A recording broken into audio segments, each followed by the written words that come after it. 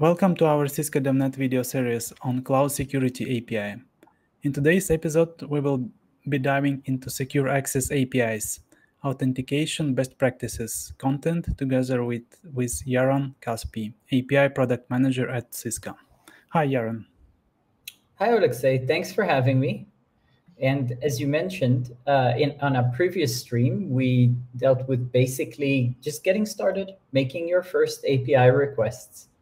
And here, we're going to take that one step forward, one step towards actually building, either your program or your script or whatever it is that you're putting together to use our APIs, but to do it in a way that will be both efficient and ultimately serve the needs that you have and your use cases. So super quickly, in the previous stream, we created an API key, and we gave that API key all sorts of access scopes, which we selected from the groups. And as a result, we got an API key and we got an API secret. I'm going to share another screen here just for a second. We're going to look at essentially how we translated that into our very first API request. So in the terminal screen here, I'm just making a curl request to api.ssc.cisco.com, and I'm going to ask for an access token using the key and the secret that we created before. And we saw this in our previous session. We saw the structure, right? Here is our access token, so to speak. But we also saw that it expires in 3,600 seconds. In other words, in 1 hour. Today's session is all about how do I deal with that 1 hour expiration? Because it would be very inefficient to make a request to get an access token like we just did for every single request that we make. Not only inefficient, but it also might get you rate limited because we have rate limits around our token authentication, right? Getting access tokens. So what we're going to look at today is how do we deal with this? How do we take it from one request to multiple requests? A good example for multiple requests could be if you're paginating. Let's say you have multiple sets of data, multiple pages of data rather, right? And you need to get page 1 and then page 2 and then page 3, or offset 1, offset 2, offset 3. There's no reason to get an access token for each one. You only need to get an access token before the previous one expires, or even for that matter, after it expires. No harm, no foul. Okay, so let me share my browser again. We'll go back to it. All right.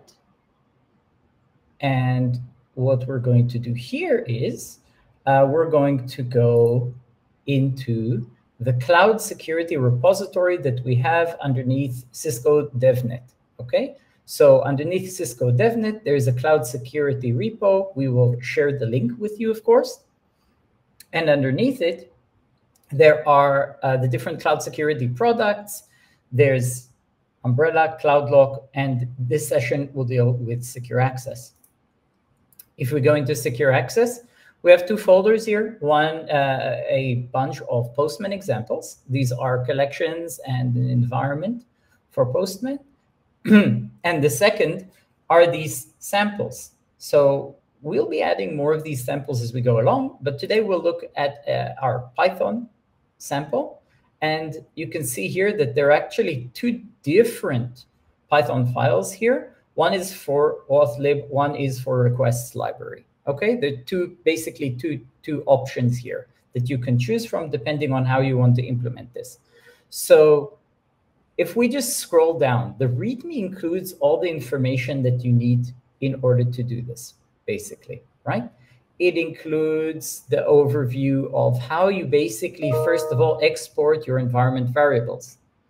And then once you have exported your environment variables, which are your API key and your API secret, and we'll see how we do this in a moment, then we can go to the actual examples. I'm going to skip over the auth-lib example and go right into the Python request example.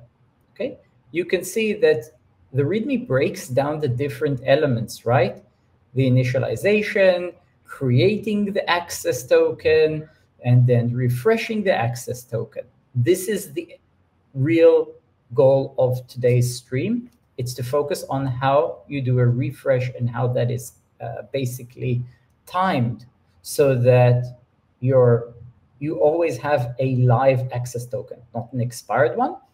And here we will just look at the example that is included, but this is just an example. You could use essentially any kind of example you wanted. In this case, we're just going to be making a request to get a certain report from one of the reporting endpoints, basically, okay? And it takes you through the whole phase of, again, exporting your key and secret as environment variables and running through the entire process. So without further ado, let me share another screen. We will go right into the actual example itself. All right. So basically, I've just copied this file, the file that we looked at before, the Python requests file. You can do it in two ways. You can either, pull the file from GitHub, or you can just click on it, view raw, and basically copy it, copy the contents as is. In this case, I'm using VS Code as my IDE. Nothing really special here, but once that I have this file inside, you can see that it includes the different elements, right? For example, getting the access token.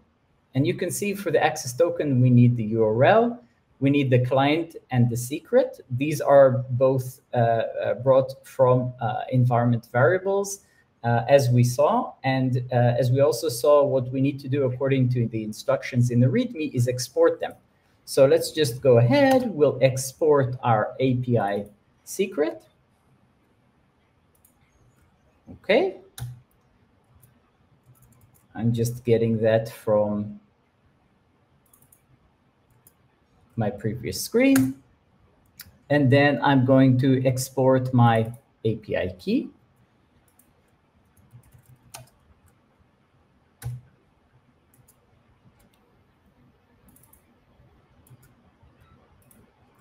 Okay, great. So now that I have both of these set as my environment variables, you can see that the URL itself is pretty much just as we saw before when we made the standalone request for the token, right? api.ssc.cisco.com, auth-v2 and token, right? Only this time, what we're doing is we're doing the get access token. And in addition to the get access token, we also have an element here around refresh token. When do we refresh the token? Based upon its expiration. What is its expiration? So it gets the expires in payload from the first step that we saw. You saw that expires in 3600 seconds, right? In 1 hour, minus the clock skew. In the clock skew, in this case, being 300 seconds, so 5 minutes. So 5 minutes before my access token expires, it's going to make a request to get a new token. That way, my requests will not fail, okay? You can set a different clock skew. You can define this differently.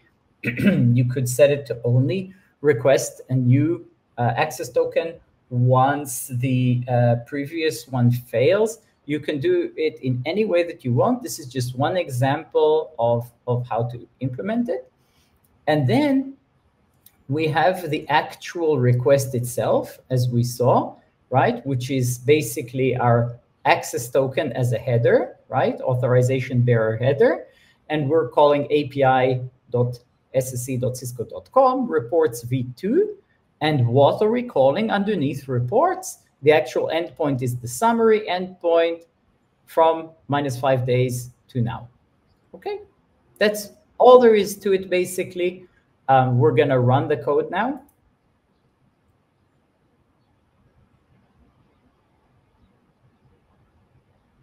And there we go. We get our summary, and it's going to make as many API calls as it needs in order to get this, right? How many applications we have, how many domains, things like that. This is just a high-level summary.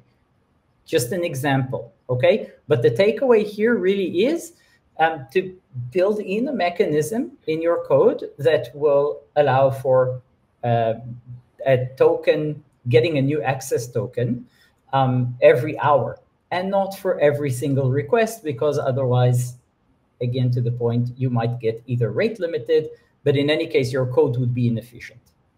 That's all for now. Thank you so much for joining us. Yeah, thank you, Yaron.